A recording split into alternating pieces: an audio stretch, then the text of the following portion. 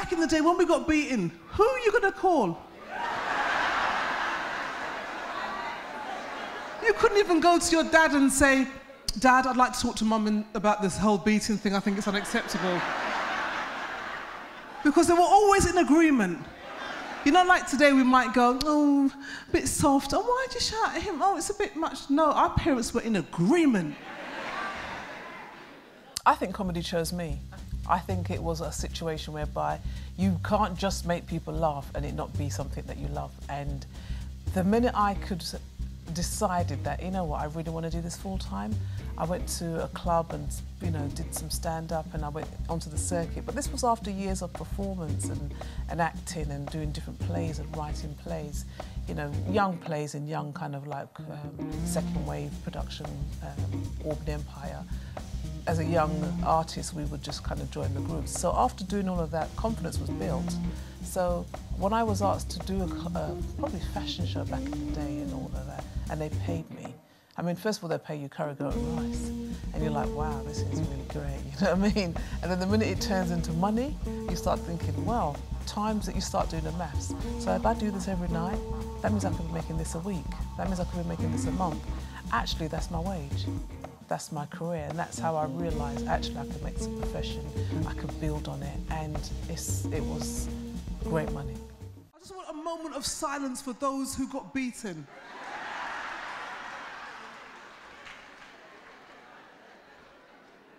That wasn't beating, that was abuse. Imagine they sent you for the belt.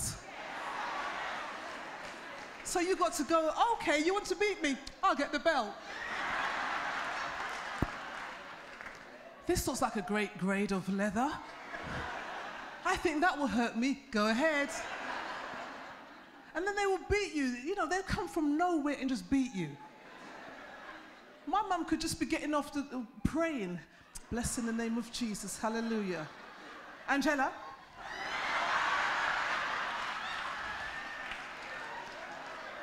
And I'm like, you just talking to Jesus.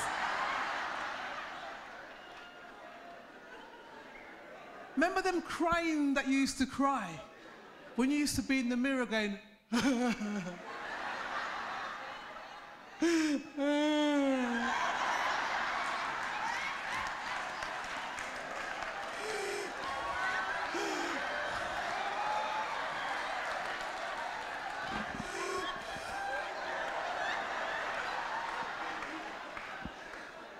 you can see the welt on your skin. And then you go back to the mirror and go,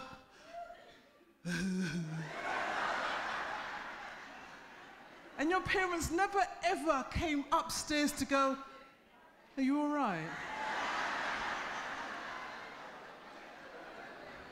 They didn't care. And I know there are a lot of people who have complexes now about the beating. I know that some people may be in counselling about the beating. Because you couldn't understand. That was the beating with love. I lick you because I love you. Coming back into church and having to perform again into not just a crowd, but church people. I mean, church people that I grew up with, who would sit there and go, hallelujah. Where am I going to sit there and say, guess what? So you're walking down the street. I couldn't put the two together. So when Marcia Dixon said to me, Angie, could you come in and do stand-up in the church? It's on her heart to do this. And I went, you're joking. Church people, church people? Now, I've been a Christian about a year and a half then, baptised. So I was in the church, but I wasn't being Angie Lamar in the church. I was just being a churchgoer and then getting on with my work. I couldn't work out how you marry the two. You know, people say, what is your ministry and what do you do? I never thought I'd say, oh, my ministry is stand-up comic. Any elders out there want to bounce a few jokes, come to me. I never thought that was my ministry. So when she said to do it in the church, I said, okay, God, you really think the church can take it? So I said to her, yes. And I said to her the other day that when you asked me about doing this in the church, Marcia, I was thinking, why don't this woman go away? You know what I mean? Because I don't want to do stand-up in the church, really? And then all of a sudden I just felt this rush of excitement, like, of course I could. And I remember I hadn't done stand-up for years. So not only am I coming back, I'm coming back to the church. So I don't know if the church audience know me. Do they want to? Angela Marr, Christian, is she trying to use the church? All those things started to play on me. And I said, God, you know, if it's gonna be successful, if I'm supposed to do it in the church, make it so plain. When I say plain, God, I mean absolute plain. I'm talking overflow. I'm talking sellout. I'm talking no more tickets. I got four older brothers. And people always see me with three brothers. They say, but Angie, you got three brothers. How comes you got four? It's always three in the picture. So no, this child is my dad's child. It's an outside child.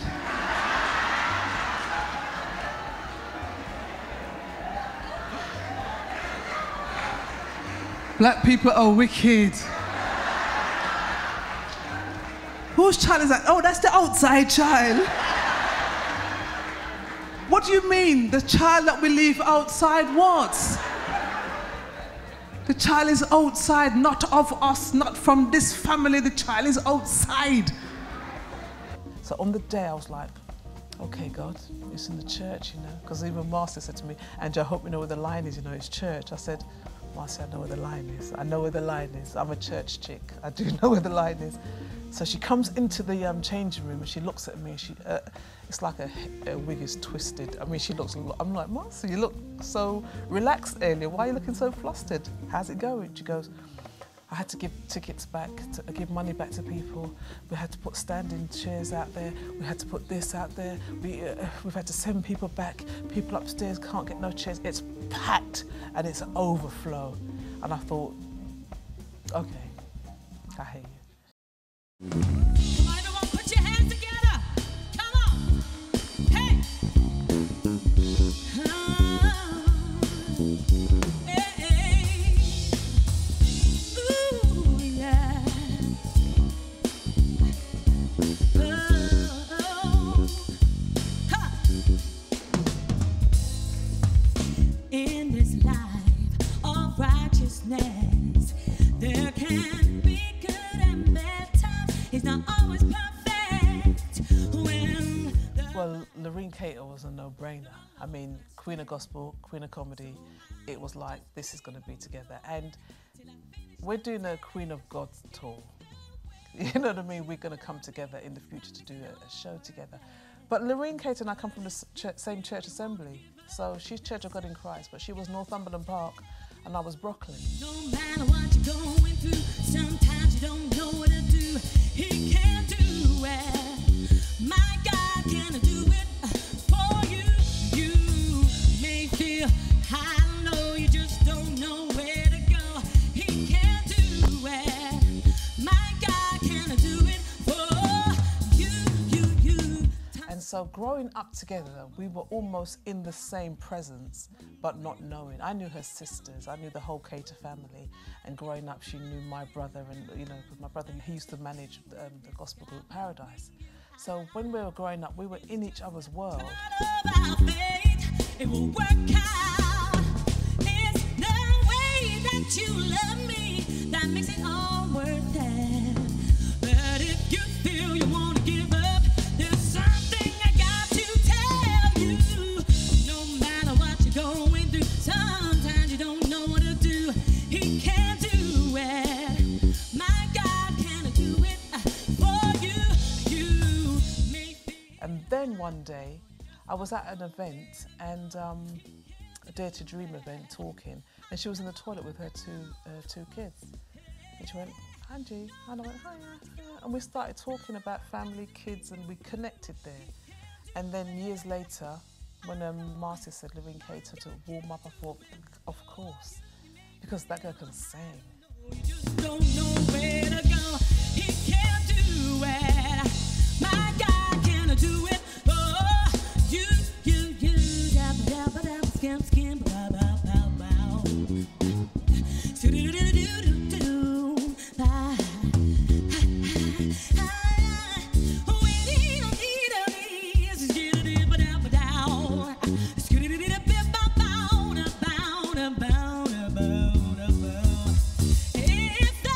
In the changing room, cracking jokes, actually remembering moments in our lives that were parallel.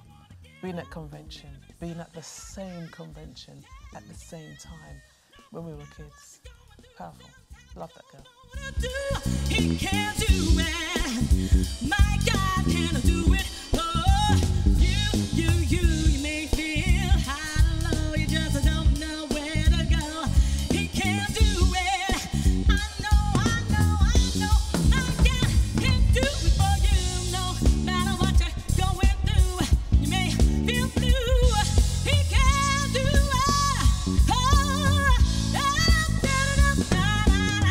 You may feel high and low. You don't know where to go. He can do it.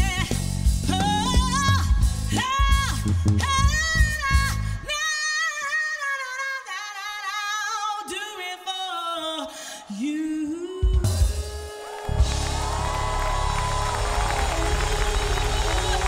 Yes, he can.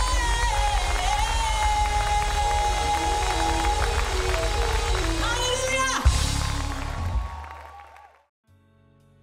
My career in comedy was put on hold because I nearly died.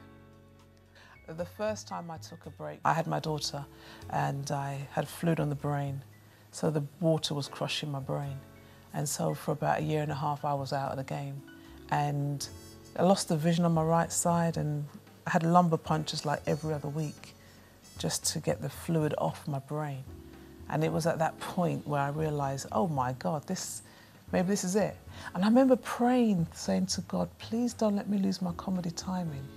Please don't let my brain be slow, because when you're doing comedy, you've got to be so quick. You've got to be there with it. And I kept saying, don't let me use my timing. Don't let me lose my timing. If this is it, take me. If it's not, give me another shot. I really want to do this.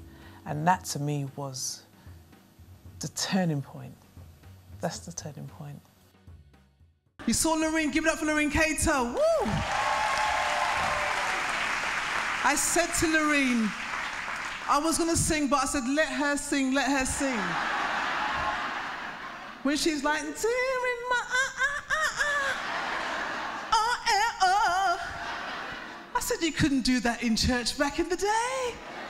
That's not how the songs used to go back in the day. It was like this. Draw me near.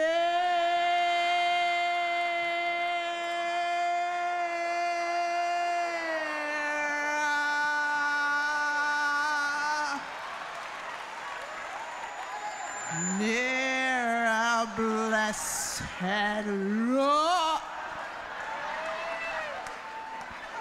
And you're thinking, will you hurry up? Especially when they got to go verse, chorus, verse, chorus.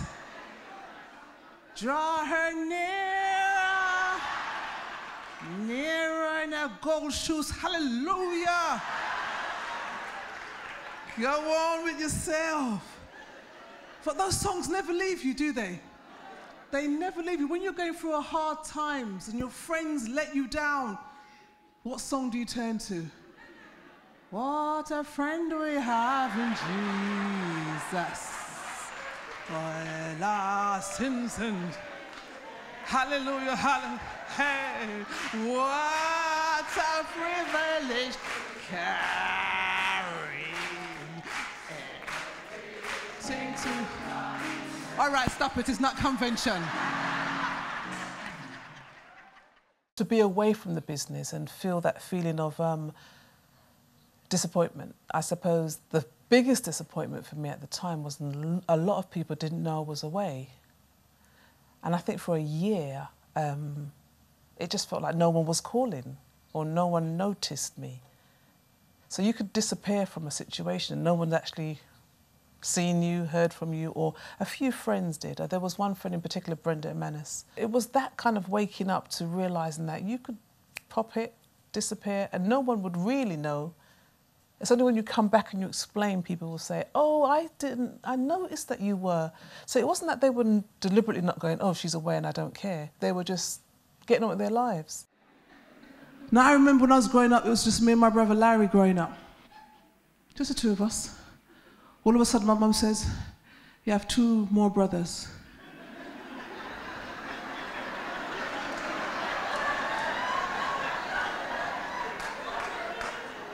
And I'm like, 2 more brothers, what? Well, yes, we have 2 in Jamaica. And we send for them and they're coming to live with us.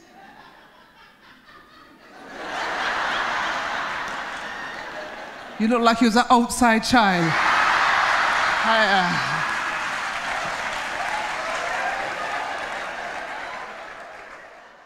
How do I want to be remembered in the legacy of comedy? I said to my kids, when my funeral is up, just put outside, sold out, you know?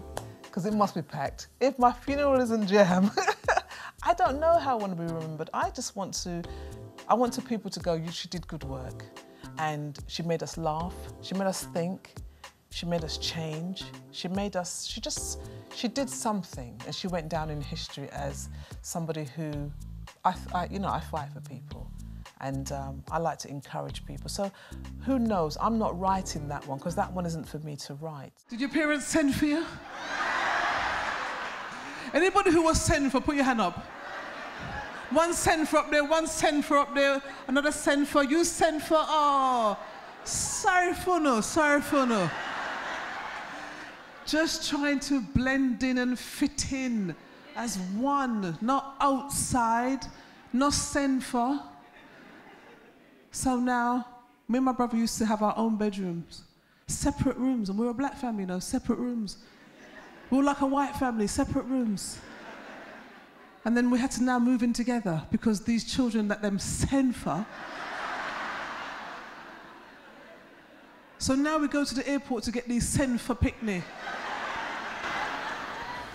I like to know that I've done something that is worthy, and somebody can say to me, you told me that I could, and I did, and I have.